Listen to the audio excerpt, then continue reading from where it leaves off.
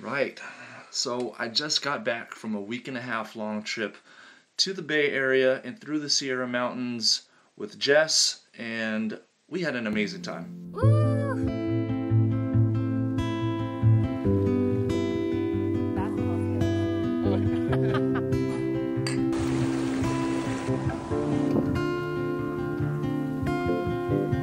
But as good of a trip as it was, it always feels good to be back home, and quite frankly, I got a ton of work I have to catch up on. I got Project Sonoma that is well behind schedule, and I can't waste any more time. So, let's go.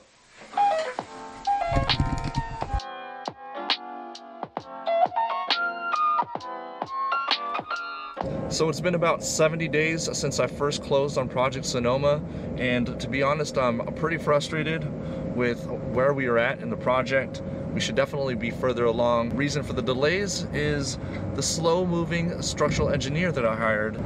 Apparently, he likes to drag his feet, and as a result, it is literally burning a hole in my wallet.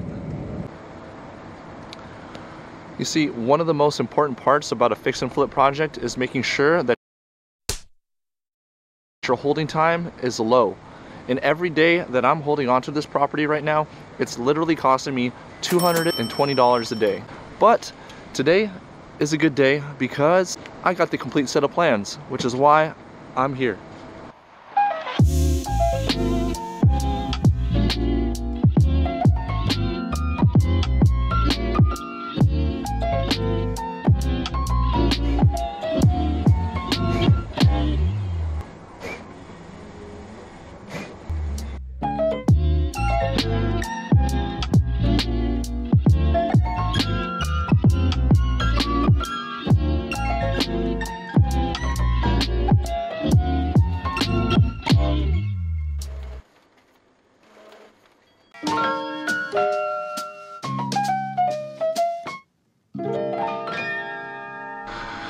Three hours.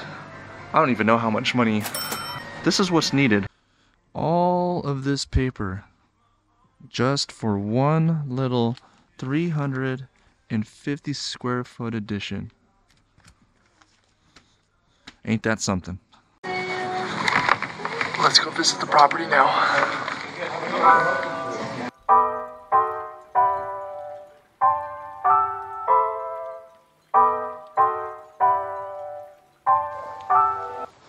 So I just got to the house. I was supposed to meet the inspector who actually beat me here. So he already went inside the house and did his thing.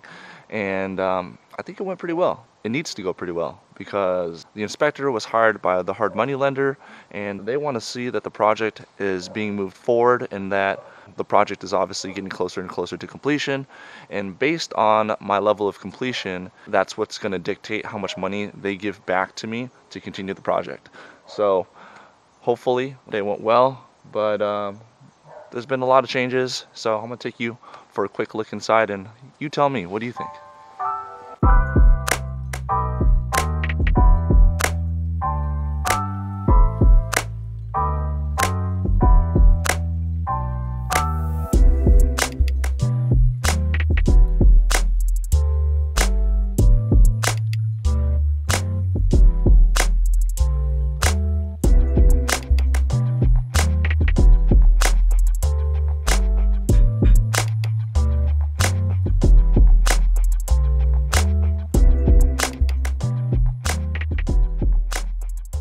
Right, so there we have it.